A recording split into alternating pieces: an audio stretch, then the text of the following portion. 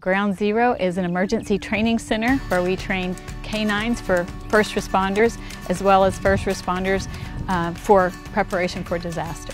In 2013, when the Moore tornado happened and we only had a few dogs there, Oklahoma needs to be better prepared, so Barry and I jumped in and we started building this place.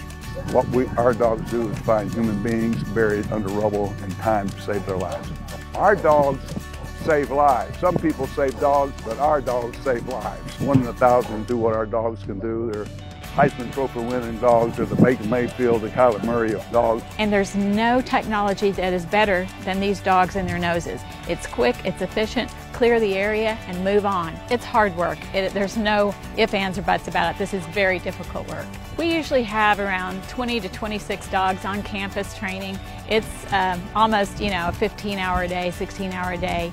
We have to train them like 3 times a day. This is actually what dogs are actually going to search on after a tornado. It's not going to be your average pile of concrete that most teams get to train on. It's just a bunch of concrete. This is full of nails, glass, rebar, wire. We didn't do anything to alter the pile. It was just dumped debris from a destroyed building. So it's very realistic, and we try to train as realistic as we can here.